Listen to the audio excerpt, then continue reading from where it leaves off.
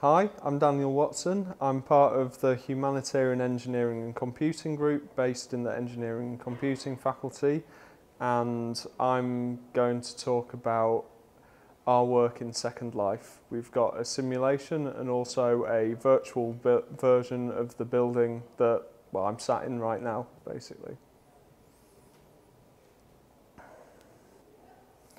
Okay, so we've used Second Life, which is a immersive virtual world where people inhabit avatars and they interact in this world much the same as we would interact on a day-to-day basis in the real world.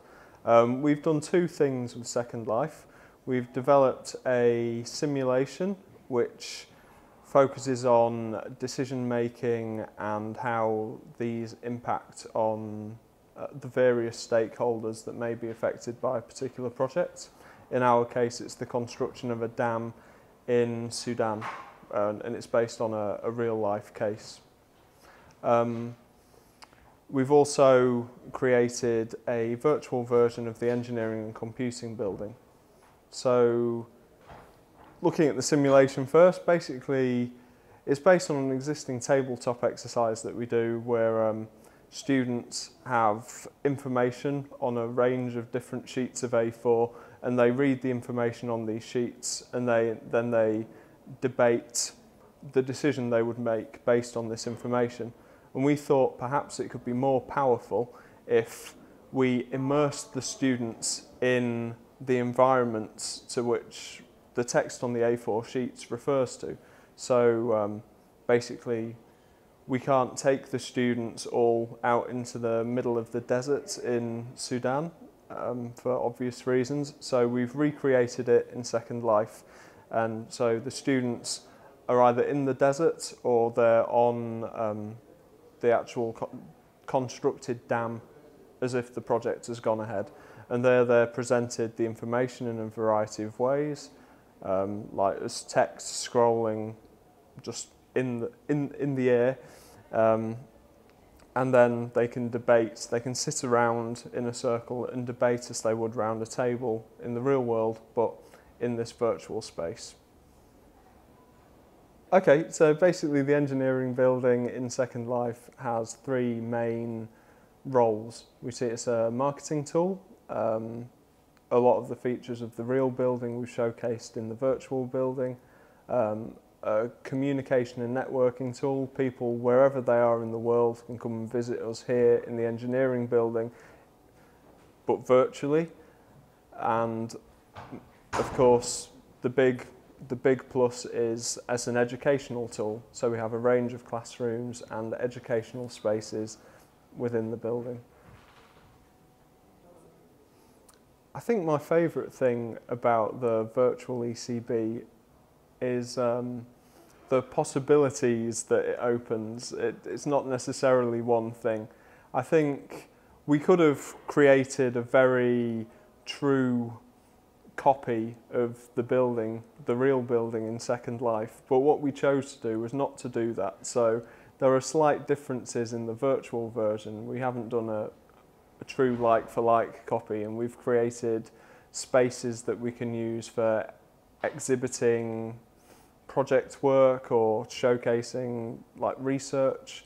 We've got some classrooms, and also we've got some, what I think is really exciting is we've got some spaces that is basically like being stood inside a photograph and surrounded by it in all dimensions. And some of the spaces we've got the lecture theatres that we have here to give people who aren't physically in Coventry a flavour of the building itself, but we also have a range of other spaces. The example that we have there at the moment is the surface of Mars. And obviously we can't send students to Mars, although that would be cool, but we can put them in this virtual space so it feels a bit like we are teaching on Mars. I think the feedback we've received on it is quite positive. I think with Second Life it can be difficult to get people to get it if you're like me just sat here describing it, but once you experience the space and wander around in it and see how your avatar's body language is quite similar to your own, and the possibilities that are presented, you can fly in Second Life, for example. I think people start to get it and they start to understand how effective it can be. And the mind does strange things when you're in this virtual space where you suddenly start to feel like you're there.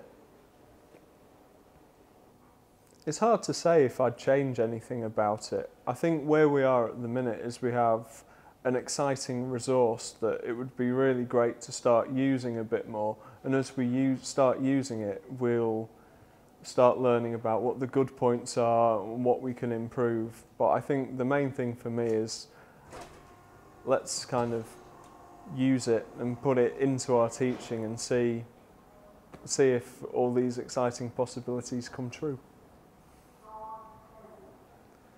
When I first became involved in work with virtual worlds, my initial interest was its applicability as a distance learning tool. Obviously with the virtual space, people don't have to all be together in a room. They can be in their bedroom, in halls, on holiday, on the beach, wherever.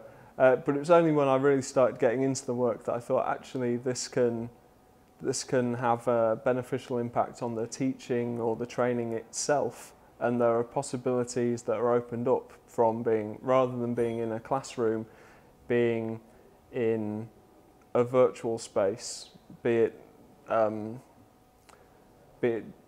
say the Sudanese desert like we have in our simulation environment, and just the things you can do in there, the way you can interact with each other. One interesting thing is your avatar, it isn't like your true self, so students can feel less inhibited and more willing to take part in like a training exercise. So I think it's quite exciting what it can lend to the teaching itself.